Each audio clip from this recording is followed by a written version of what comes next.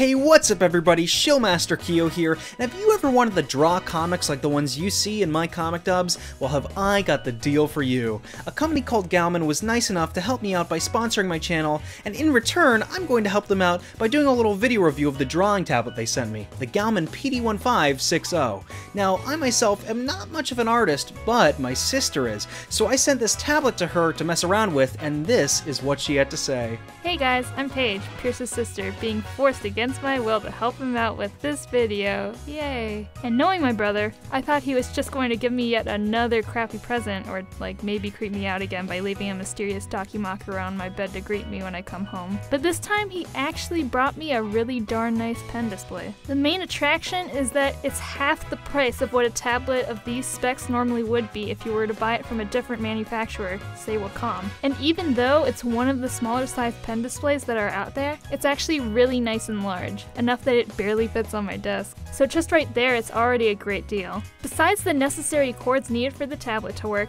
here's what I got with the device. A case to carry your pen display in, a pen holder, which comes with a nib remover, and a hidden compartment filled with all of the pen nibs you could ever need. An adjustable stand for the pen display, which is fairly easy to install and super easy to adjust once you've got it on. And these nice gloves that you can wear so that you don't smudge the screen. I personally like the double finger glove over the single finger glove they gave me, but both are good. Moving on to the features of the tablet itself, it's got 10 shortcut buttons next to the display for easy access while working, and 2 buttons on the pen itself, all of which are customizable. On the side of the pen display, you'll find the power button, along with 4 other buttons on the side of the pen display, which allow you to easily customize the pen display's brightness, colors, resolution, and other features. Connecting the tablet to the computer and installing the driver is a fairly easy process if you follow the instructions they give you. The pen display manager is very easy to navigate once you have it installed.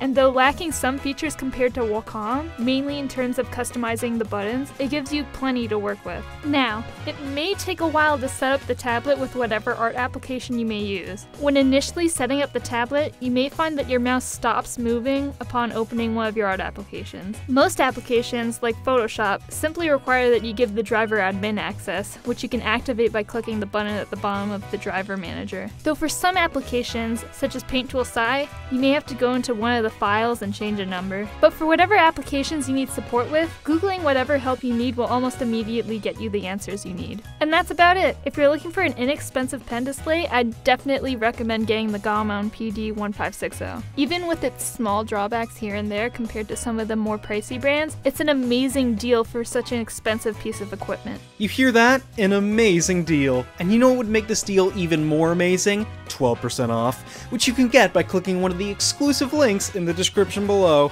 So if my wonderful channel has inspired you to get into drawing art, why not help support it by getting one of these tablets, which in turn would help you support yourself. Once again, thanks to GAOMON for helping me out, and once again, thanks to all of you guys for watching. As always, loves and kisses, kisses and loves, I don't know what I'm saying. See you around.